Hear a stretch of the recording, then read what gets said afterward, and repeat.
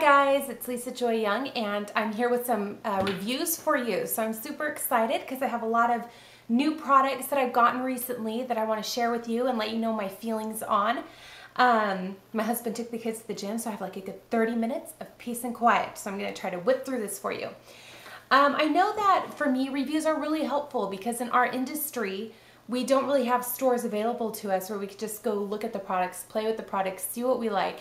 And we have to get everything online and risk a lot because, you know, we might not like everything we get. So I try to review all the new stuff I get so that, you know, you have a better idea of whether or not they're right for you.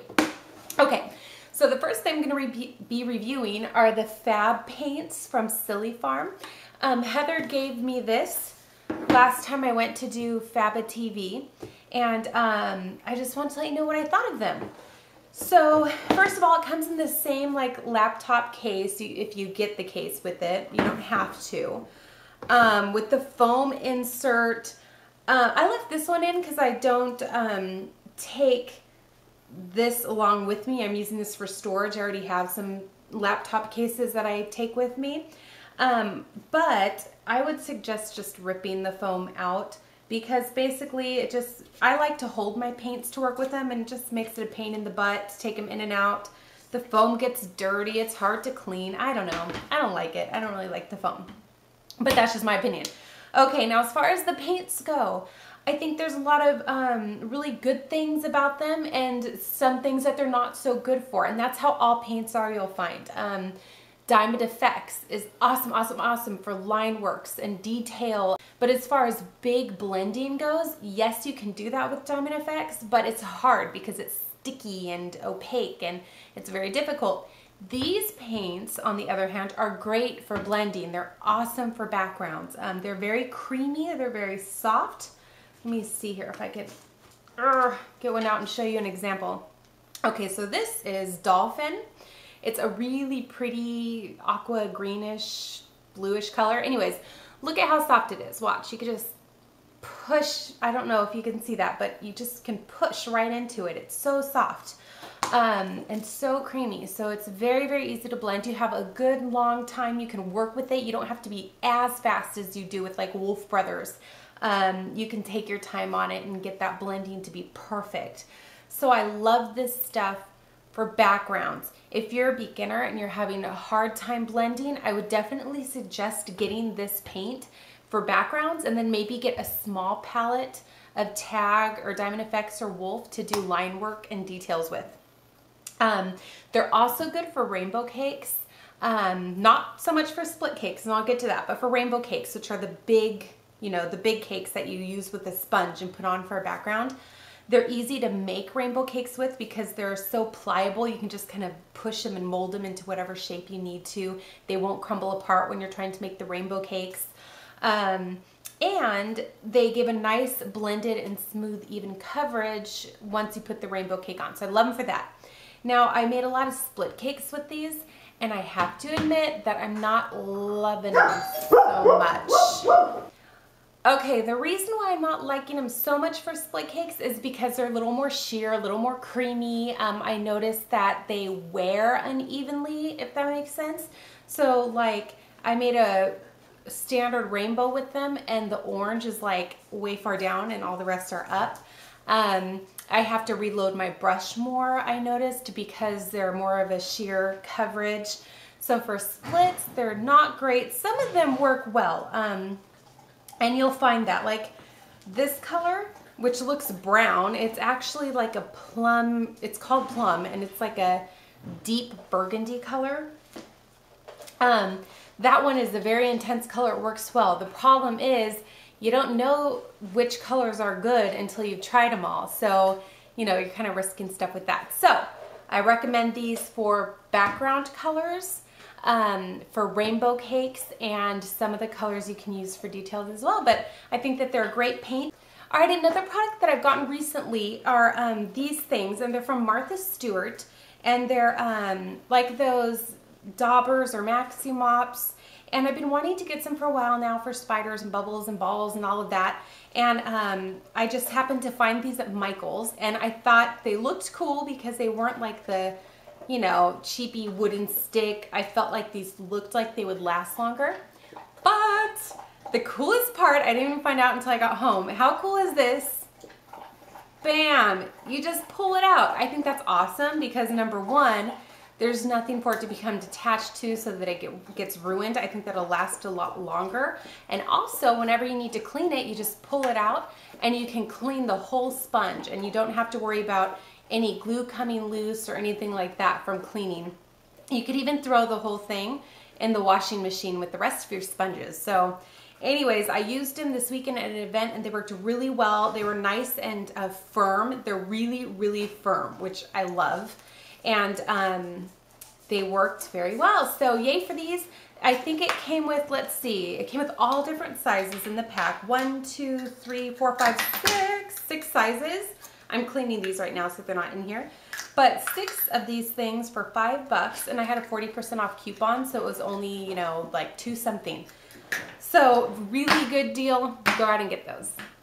All right, the next product I have to review are the BAM stencils. Okay, first thing I want to say about these are I hate the names. I hate the names. Why would anybody... Okay, BAMS stands for Badass Mini Stencil, and I just feel uncomfortable saying that. Why would you name your product something that will make people uncomfortable to say? I don't know. Whatever, I don't like it. But aside from that, I think they're actually good products.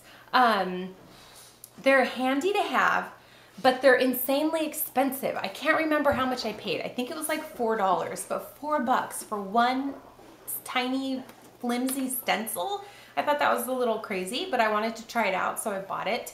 And I like it, and they are good for fast texture and design, but they're gonna take practice. I thought it was gonna be a no-brainer, and that's not the case. The first time I used it, I did it on my daughter and I had to wipe her face off 4 times because I kept messing it up.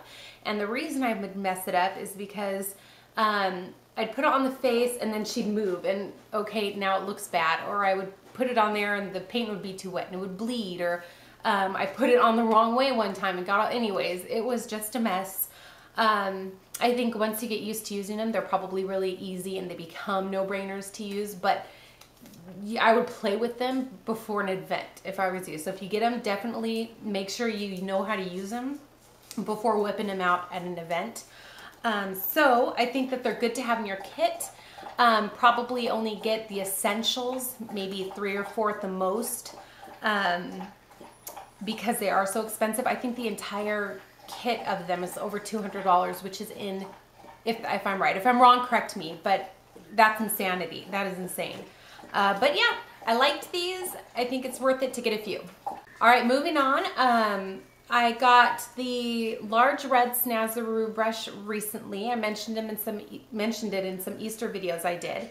And I'm kind of bummed because I was in love with this brush when I first got it. It made perfect flowers. But just after a few uses, it just got all, the point went away just after a few uses. I don't know if you could see that, if it's showing up, but it's all frayed at the end now. And if I make really big flowers, it's okay, but when I try to make smaller flowers, the ends of the flowers look frayed. If the paintbrush isn't completely wet, it looks frayed and the flowers just don't look good. So I'm really bummed about that. I'm gonna try using it a couple more times just to make sure what I think, but it's not as great as I originally thought.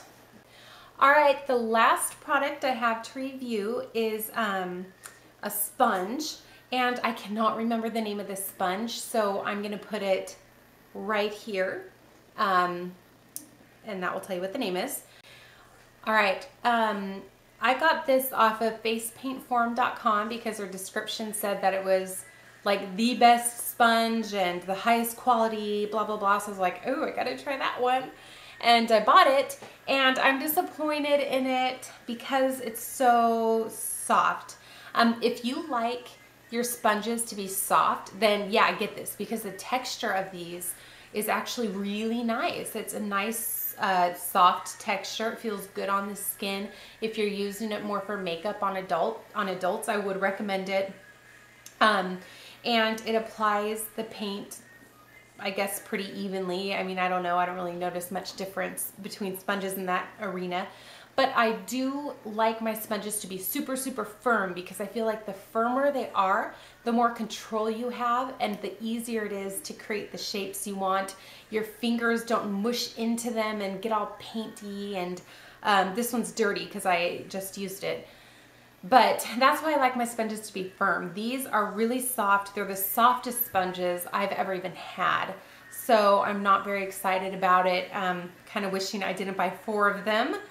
But I'll use them since I have them. They're just not my favorite. That's it for the reviews today. If you have any questions, let me know down below. Thanks if you've stuck with me this far. I know it was a long video and I had lots of information. Quick updates. In May, I'm going to be at the FABAIC, or the FABAIC, the Face and Body Art International Convention. I'm going to be teaching a few classes there. I'll be doing like a fast, easy, and impressive class, and I'll also be doing a winged creatures class. So if you're going, please, please come and see me. I would love to meet you and say hi. I can't wait. It's going to be a great time. Check it out. I'll put a link to the address, web address for it below. And all right, that's it. I will see you later, guys. Bye.